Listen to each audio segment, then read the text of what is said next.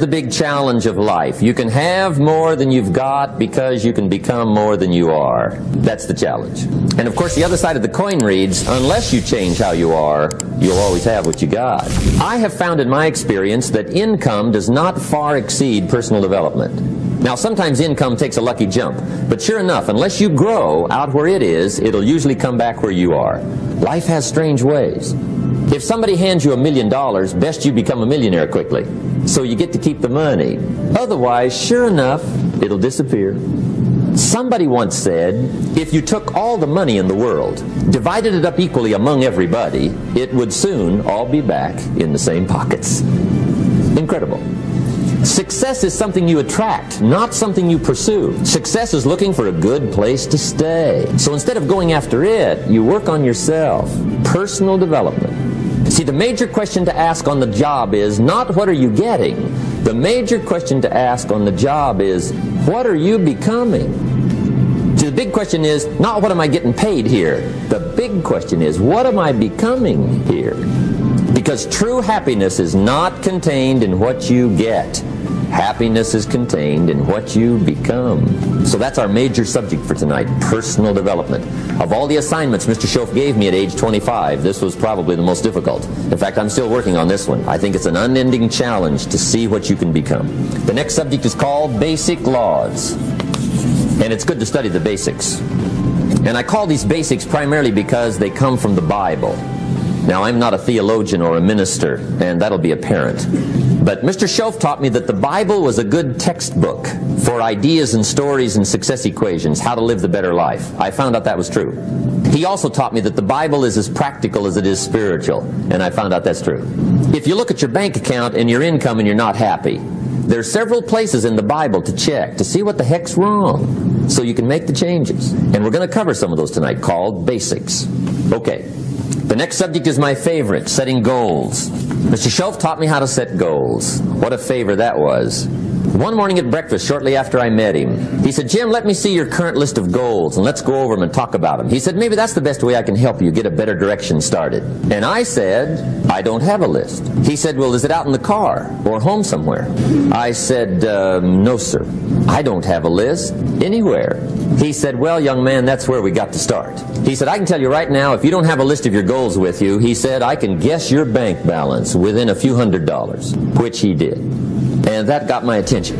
I said, you mean my bank balance would change if I had a list of goals? He said, drastically. That day I became a willing student how to set goals. And sure enough, learning how to set goals changed my life. And I often wondered why no one had ever taught me how to set goals up until age 25. I went to high school, but if they offered it, I missed it. I went to college for a year, never heard it. I worked for Sears. Really? And to my knowledge, Sears never taught it, right? How to set goals. So here I am, age 25, married, my family's starting, I've been to college, I'm working, and I still don't know how to set goals. But fortunately, when I was 25, I met the man who taught me how. And it revolutionized my whole life. Economically, socially, personally, it's incredible. So I want to share with you tonight what Mr. Schoaf shared with me, how to set goals. It can be a life changer. Okay, the next subject is the negative part of the seminar. Life is part negative, so we got to talk about the negative. And this subject is called diseases of attitude. Diseases of attitude. There's a lot of things that can wreck your chances to do well. We live in a rather dangerous world, so you got to be not only wise, you got to be careful. Now, attitude diseases are just as bad as physical diseases, right? High blood pressure, heart trouble. I mean, a lot of things lace your chances to do well. So you've got to be careful. And attitude diseases are deadly. I mean, they'll destroy all the good things you start. So we'll go through those attitude diseases, how to spot them, how to look for them, what they are, and the cure. And I'm a pro on these because I've had them all, so I can give you excellent advice on these. Now, the last subject we're going to consider tonight is called the day that turns your life around. The day that turns your life around. And under this subject, we're going to talk about the emotions that can change your life. Human beings are emotional creatures, and emotions are powerful for life change. Now, of course, emotions are so powerful they can go either way on you. Emotions can either build or destroy. So you really have to employ emotions properly. We call civilization the intelligent management of human emotions. If you can intelligently apply your emotions in the right direction, no telling what can happen. Could turn your life around one day would be sufficient. So we'll talk about those.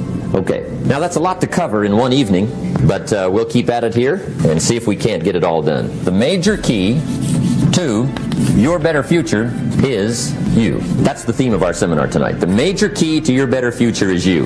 And I'd like to have you underline 2 words just to give it some added punch. Underline the word major and the word you, so that it reads, the major key to your better future is you. Now, my first suggestion is transfer this to a card or something where you can put it up, where you can see it every day.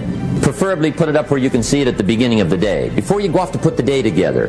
This is a good phrase just to glance at, to keep in mind as you're putting the day together. It's called the silent seminar. If you'll just let this talk to you during the day, I found it to be tremendously helpful. The major key to your better future is you. For a big share of my life now, I didn't have this one quite figured out. Among a lot of things I didn't have quite figured out. Many things used to puzzle me back in those early days. I used to wonder why 2 people could work for the same company, one make twice as much money. Now see, that used to puzzle me. And maybe they were the same age, graduated from the same school, live in the same community, work for the same company, with the same products and the same services. They've got the same traffic, the same problems, and one makes $1,000 a month, the other one makes $2,000 a month. Now that was my puzzling question. Why would this long list be the same and the money twice as much? I asked, what's the difference between $1,000 a month and $2,000 a month? And I don't mean $1,000 a month, right? I could figure that out. But what makes the difference? Why would one person do twice as well, 3 times as well? Speaking economically, now I know there's more than one way to do well. I understand that. But in this little narrow area called compensation, what's the difference? Well, back then, with my faulty thinking, I'm trying to reason it out. I thought, well, maybe time makes some of the difference, right? Some people do better because they have more time. I used to say, Harold ought to be able to do well. He's got a lot of time. If I had all of Harold's time, I could do well. Now that's got to be dumb, right? Number one, you can't get somebody else's time. A guy says to me one time, he says, you know, if I had some extra time, I could make some extra money. I said, then forget it. There isn't any extra time. Hey, when the clock strikes 12 midnight, that about wraps it up, right? I mean, you can look around the gongs there for a little more, but it's over.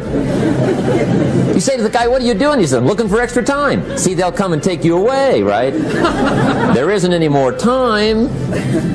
Now, if you can't get more time, which you can't, what could you get more of that would make a difference in economic results? And here's the key word. Make it a part of your notes. We're going to consider it tonight. The word is value.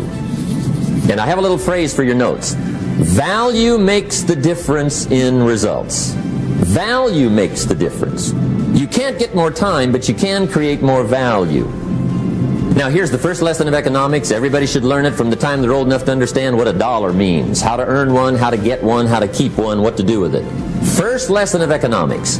We primarily get paid for value.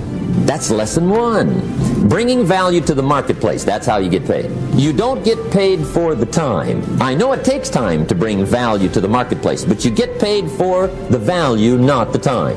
Now since that's true, here's one of the key questions of the evening. Is it possible to become twice as valuable at the marketplace and make twice as much money in the same time? Could you become 3 times as valuable, make 3 times as much money in the same time? Is that possible? The answer is yes, if. And it's always if, right? Life is known as the big if. Harry Truman once said, life is iffy. How true. And here's the big if. We're going to consider it tonight. It's possible to do much better at the marketplace if you go to work primarily on yourself. And that's the theme of our seminar tonight. Learning to work primarily on yourself. People have asked me for the last 24 years, how do you develop an above-average income? And the answer is, become an above-average person. Develop an above-average handshake. Some people want to be successful. They don't even work on their handshake. As easy as that would be to start on. They let it slide. They don't understand. Put it on your vision board. Work like a dog. No, really, and ask God for some help. That's the way you make it in life. If you don't have vision boards, let me explain something to you. Let me explain something. People do not understand this. If you do not have it written down, your chances of it happening is reduced drastically because it's a principle of success. You have to have everything you want written. It's in the Bible. Now, you ain't got to be the greatest Christian in the world. You still got to get some of these scriptures and apply them. Write the vision and make it plain. so that he who reads it will run to it. And even though it tarry, that means take a long time, wait for it, for surely it will come at an appointed time. That's in the Bible. Listen to me. That's real. If you don't think it's real, I dare you to try it. Write everything you want on a piece of paper. Everything. I don't care. Use your wildest imagination. If you can think it, you can achieve it. Write it on a piece of paper. Read it every morning and every night. Come back here 1 year from today and see how much of that stuff then came true. Do something different the next 90 days than you did the last 90 days, like picking up the books to read. Do something different, like the new health disciplines, relationship with your family, whatever it is, doesn't matter how small it is. If you'll start doing different things with the same circumstances, since we cannot change the circumstances, but we can change ourselves. We can change what we do. What you have at the moment, you've attracted by the person you've become. Few little simple principles here. Once you understand these, it starts to explain so much. Now, sometimes it's a little tough to take, blaming yourself instead of the marketplace, taking responsibility instead of putting it off on someone else. That transition sometimes is a challenging mission. And this one was a little tough for me. Now I said, well, how can I change all that? He said, very simple. If you will change, everything will change for you. You don't have to change what's outside. All you've got to change is what's inside.